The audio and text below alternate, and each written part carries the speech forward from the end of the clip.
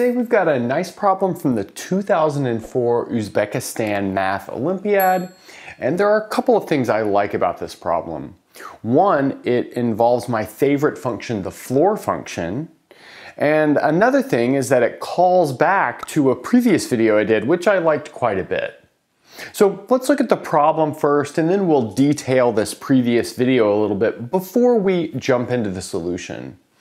So our goal is to find all real numbers x such that the floor of the square root of x plus the square root of x plus 1 plus the floor of the square root of 4x plus 2 is equal to 18.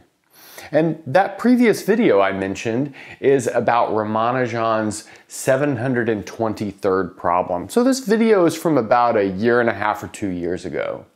And in that video, we showed that for all natural numbers n, there's an equality between these two terms. So in other words, the floor of the square root of n plus the square root of n plus 1 is equal to the floor of the square root of 4n plus 2. And that actually provides some motivation that when we eventually get a solution, our solution will have both of these objects be equal. But we have to work our way towards that. Okay, so let's jump into the solution. So let's suppose that the floor of the square root of x plus the square root of x plus 1 equals the number m. And then the floor of the square root of 4x plus 2 equals the number n. We're also kind of in the background assuming that x satisfies our equation over here. So let's notice that that means that m plus n is equal to 18. But that only gives us a couple of possibilities. Actually, it's several possibilities for the values of m and n. So let's notice that we could have m equal to 0 and n equal to 18. We could have m equal to 1 and n equal to 17, working all the way down to m equal to 9, n equal to 9, and then all the way back up to m equal to 18 and n equal to 0. And that would be like a nice description of all possibilities of writing 18 as the sum of two non-negative integers. So this would be related a little bit to integer partitions, but here we're allowing a part which is equal to 0. Okay, so like I said, those are all the possibilities of m and n, given that we want these to add up to 18.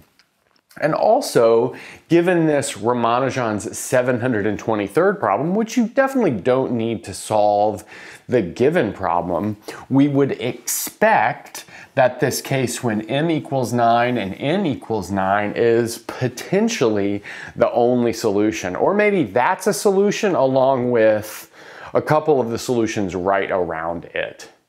Okay, so let's play around with this setup right here and see if we can reduce this list over here a little bit. Notice there are 19 entries on this list.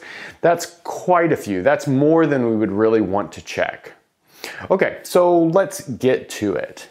So what I'd like to first start by doing is taking this floor of the square root of 4x plus 2 equals n and get rid of the floor function.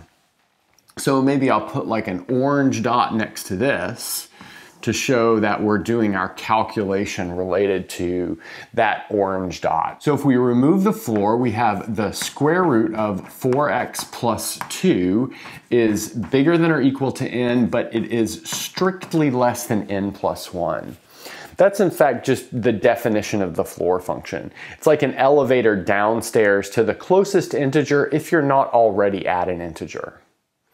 But now we can square all parts of this inequality, and that leaves us with n squared is less than or equal to 4x plus 2, which is less than n plus 1 squared. And now let's hang on to that a little bit while we go and look at this first equation. And so by the first equation, I mean this one exhibited by the floor of the square root of x plus the square root of x plus 1 equals m. So that's the same thing as having m less than or equal to the square root of x plus the square root of x plus 1, which is strictly less than m plus 1. Now from here we can square all portions of this inequality, leaving us with m squared is less than or equal to 2x plus 1 plus 2 times the square root of x times x plus 1 is less than m plus 1 quantity squared. So this bit on the inside I get from foiling out this interior right here. X times, or root x times root x is x. Root x plus 1 times root x plus 1 is x plus 1. So those add up to 2x plus 1, and this term would be the cross term. Okay. But now notice this has a 2x plus 1 in it, this has a 4x plus 2 in it. So we can manipulate this inequality so it also includes a 4x plus 2. We can do that by multiplying the whole thing by 2. So that'll leave us with 2m squared is less than or equal to 4x plus 2 plus 4 times the square root of x times x plus 1, which is less than 2 times m plus 1 quantity squared. And now we have a 4x plus 2 as part of each of these inequalities. So let's notice that. So let's see if we can use that to our advantage. Maybe we'll go ahead and box this so we have it. Okay, so let's start here with n squared. So notice that n squared is less than or equal to 4x plus 2 by the first bit of this inequality. But now that will be strictly less than 4x plus 2 plus 4 times x plus 1 within a square root. We just added that 4 times the square root of x times x plus 1. That definitely pushes things larger. But that itself is less than 2 times m plus 1 quantity squared. So let's see. We have n squared is now strictly less than 2 times m plus 1 squared. So let's bring that over here.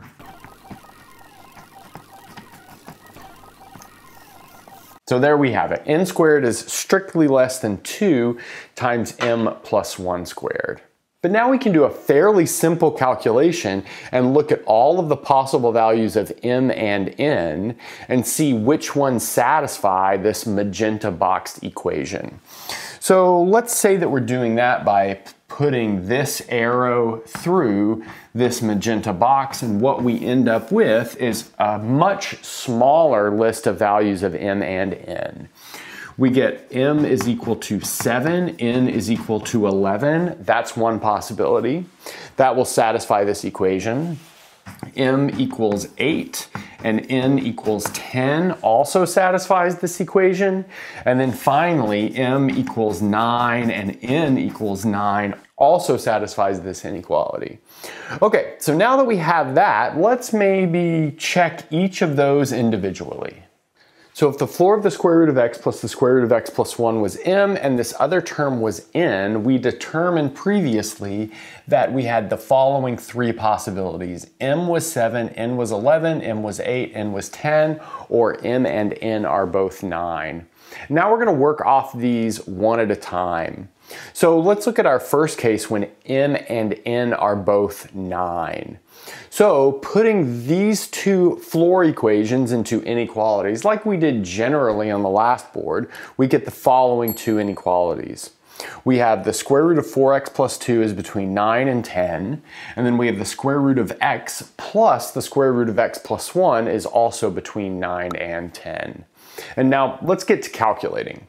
So here we'll square both sides of our first inequality.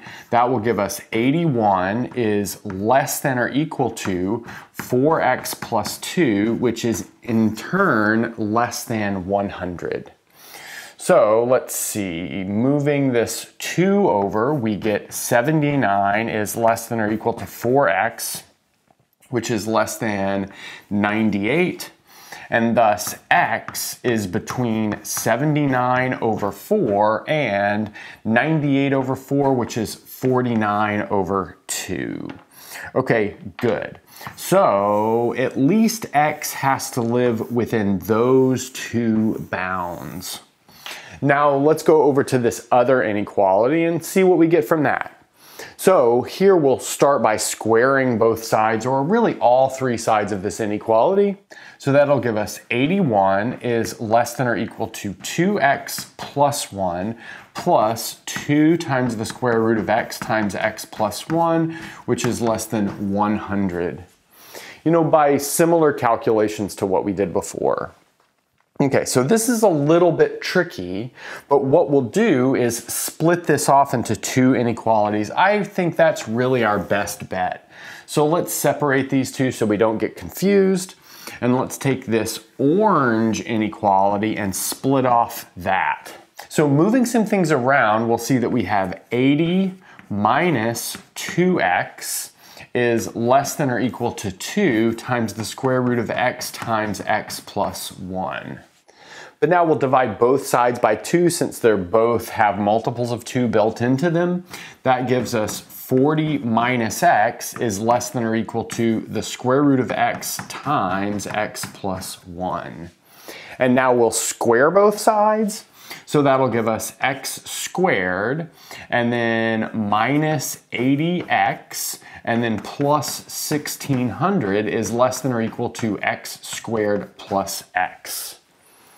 Okay, but now we can move some things around. Notice that our x squared terms cancel, so that's pretty nice. And we'll see that in fact, we get something like this. 1600 is less than or equal to 79 times x. But that means that x is bigger than or equal to 1600 over 79. Okay, so that's what we get for the first part of this inequality. And now we'll play the game on this second part of our inequality as well. So let's get these separated so we don't get confused. Now we're going to work off this other side. So let's maybe color code that in yellow. So we've got this overlined in yellow.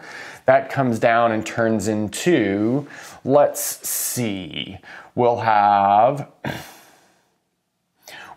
2 times the square root of x times x plus 1 is itself less than 99 minus 2x. So something that looks like that. And now we can square both sides of this and we'll see that we have something like 4 times x squared plus 4 is less than, this will be 4 times x squared, and then minus 4356x, and then finally plus 9801. So that's what we get from squaring that binomial. So now some things canceled just as before. So this 4x squared and this 4x squared cancel. And then we're left with 4356x is less than, let's see, that'll be 97. But now that means that x will be less than 9797 over 4356. So we get something like that. So let's maybe put a box around this. And note that these two inequalities have to hold at the same time, these two magenta boxed inequalities. So putting those together, we get a compound inequality of 1600 over 79 is less than or equal to x, which is in turn less than 9797 over 4356. So something like this. And then the last thing that we have to do for this case is to smash these two together. So this one with the star and then this other one with the star that I'm putting right here.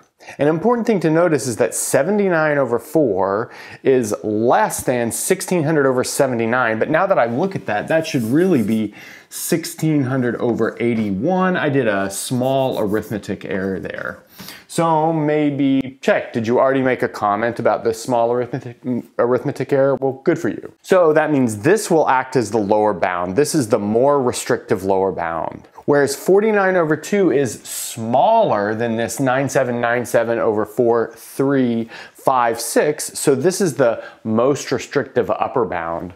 So putting this all together, we'll see that x must lie between 1600 over 81 and this 49 over 2. If we take the most restrictive upper and lower bounds from each of those magenta boxed inequalities. And this would be our solution set from this original setup where m is equal to 9 and n is equal to 9. So it looks like, yes, we do get a solution out of this. And that solution is given by the following inequality. Now let's check maybe one other of these, and then we'll leave the other one as a homework exercise. And that's going to be m equals 8 and n equals 10. And we're not going to even go through all the details of this because they're essentially the same. Okay, so m is playing the role of the bounds of this term, whereas n is the bounds of this term. So let's use the fact that n is equal to 10 to say that 10 is less than or equal to the square root of 4x plus 2, which is less than 11. Now we can square both sides of this and we get 100 is less than or equal to 4x plus 2, which is less than 121. Then we can subtract 2 from both sides. We get 98 is less than or equal to 4x, which is less than 119. And we'll have x is between 49 over 2 and 119 over 4. So those are our bounds for this setup. So related to the square root of 4x plus 2 term. Okay, nice. Now let's look at the other one. So we'll have m is 8 in this case. So we have 8 is less than or equal to the square root of x plus the square root of x plus 1, which is in turn less than 9. So let's work out a couple of details from this. So squaring both sides, we'll get 64 is less than or equal to 2x plus 1 plus 2 times the square root of x times x plus 1, which is less than 81. So let's focus on this left half of the inequality and see what we get. So moving some things over, we will have 63 minus 2x is less than or equal to 2 times the square root of x times x plus 1. Okay, but then after shuffling some things around there, which I won't do, what we'll end up with is x must be bigger than or equal to 3969 over 256. Okay. And then from the other portion of the inequality, which I'll overline in yellow, we'll see that x must be less than 1600 over 81. And that's related to a similar inequality to what we saw before. Notice there's some overlap between these. So that means we get 3969 over 256 is less than or equal to x, which is in turn less than 1600 over 81. So in order to have a solution in this m equals 8, n equals 10 case, x must simultaneously satisfy these two compound inequalities. But indeed, we can check that this is impossible because notice looking at the left-hand side of this inequality, we see that x must be bigger than, well, 49 over 2 stepped down one step would be 48 over 2, which is 24. So that says that x has to be bigger than 24. Whereas over here, we see that x has to be less than 1600 over 80, pushing this side higher, but 1600 over 80 is exactly equal to 20. So simultaneously, x is bigger than 24 and less than 20, which is impossible. So that means we get no solution for this setup. So we've got a solution for m equals 9, n equals 9, which we had on the last board. There's no solution for this m equals 8, n equals 10, and I'll leave it to you as a homework exercise to check the remaining case. So if you like this problem, maybe check out the previous one that we talked about. It should be on the screen right now, and that's a good place to stop.